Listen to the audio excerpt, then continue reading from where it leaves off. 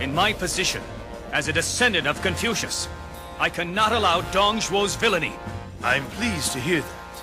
As leader of the White Riders, I promise you that the victory will belong to us. Is this why each of these great lords gathered to brag about himself?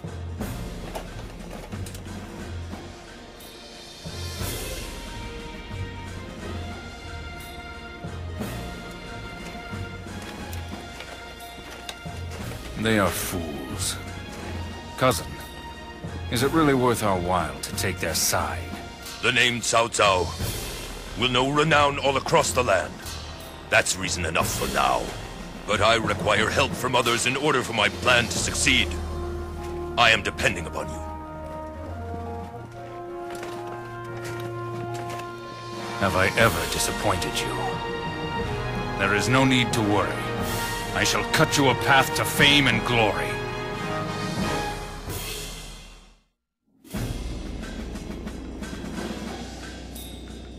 Cousin, why must we give aid to a person like Liu Bei? I know that there is a dragon hiding behind his gentle manners and quick smile.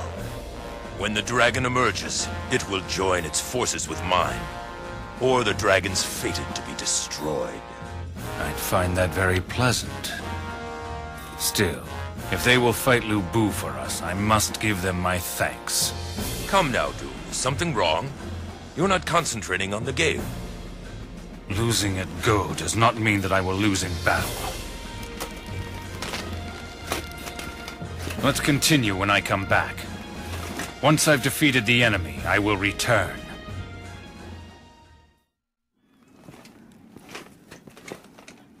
All right, what's wrong, Xiahou? What isn't wrong, Xiahou Dun? I just feel so bad about what's going on. Lord Cao Cao fighting his friends. Oh. It can't be avoided. An enemy is an enemy, former friend or not. Yuan Shao has opposing goals. If Lord Cao Cao's goals differ, there's no way of avoiding a fight. Wow, I'm impressed. I think you're right. I can't believe how well you seem to understand Lord Cao Cao's thinking. Well, that is as far as my understanding goes. And besides, when it comes to my cousin, who could understand his convoluted dreams?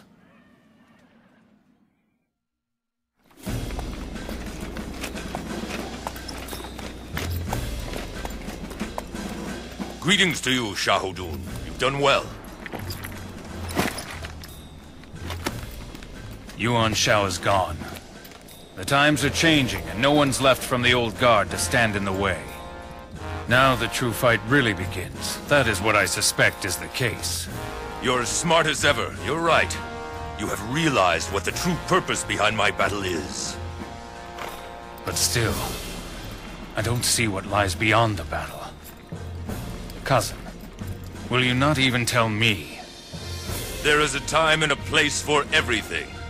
It is still much too early to speak of the future I wish to build. You and your secrets, Cao Cao. Well, I guess I'll just have to end this chaos. That should help to get everything out into the open.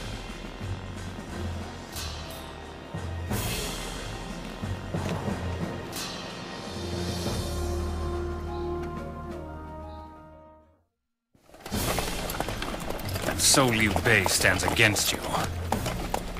I wish we had destroyed both Lu Bu and him at Xiapi. We made a decision. It was the right one. I do not have any regrets whatsoever in what we chose to do. He attracts people to him. That is Liu Bei's gift. It's a skill to be envied. It is also one to be feared. Compassion alone will not remedy this chaotic world. Things will just repeat themselves over and over again. As usual, talking about this makes my head hurt. Anyway, all that matters to me is knowing that he's interfering with your plans. Nothing else concerns me. I will be back soon. Ha!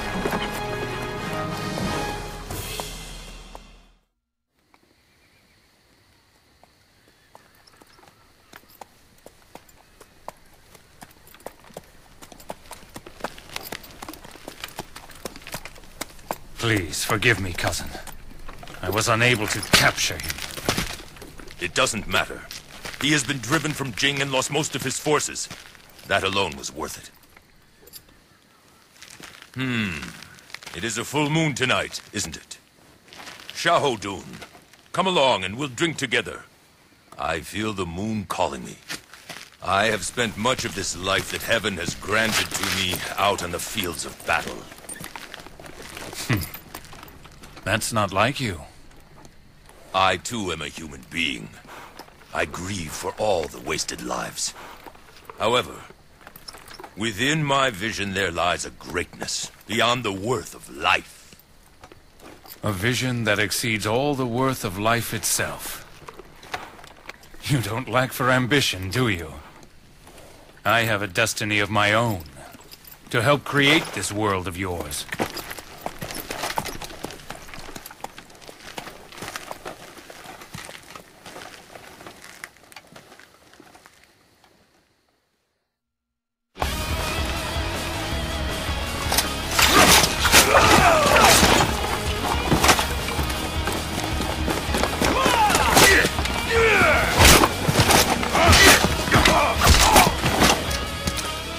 Master Xiahou Dun, do you know what our Lord truly plans? The rumors about the Emperor? Exactly. Firstly, what does he think of this? Is this even what he wants to have happen? Who can say? I have known him for ages, and even I cannot say what he is thinking most times. And yet, whether he accepts the throne or not, I believe that he will remain himself. He won't change. Not change. As commanding officers, we will our duties. The enemy will bring its main force against us. Your duty is to stop them. Indeed it is. I can see why our Lord has kept you by his side so long.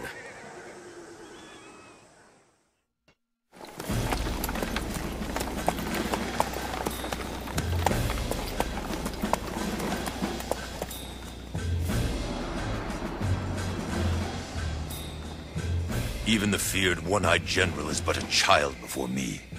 It is your turn, Xiahou Dun. Go. I have no chance of winning against your cunning. I have heard that you refused the throne. I've grown tired of all this waiting. Tell me, cousin, what is this world that you envision? A land where people of talent and vision can change the world. A land where neither Emperor nor Lord is needed.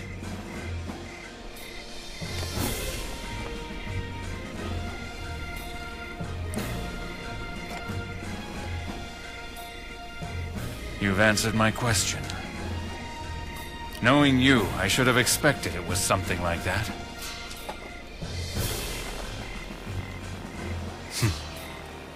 At last, the light that shines upon this lone eye has taken a form that I understand.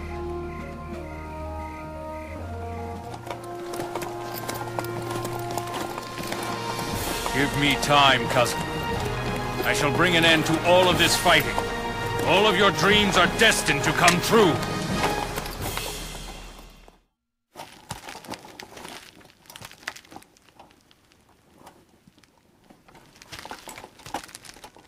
This should put an end to the fighting. A new world where neither Emperor nor Lord is needed to rule the land. But cousin, will it work out? The people of this land will revere you. Like the Emperor you say the land does not need. I begin to understand. So, cousin, we part ways. Let the victory cheer you as you journey to your destiny.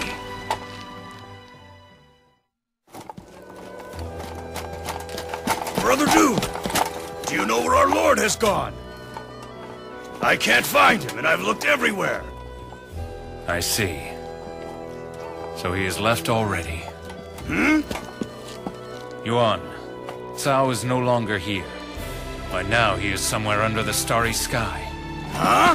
Are you kidding? Oh well. That's our Lord. Unpredictable. In this brand new land, We must carry on without an emperor or a Cao Cao to lead us. And we must give it the chance to grow as it will. We conquered this world of chaos alongside Lord Cao Cao.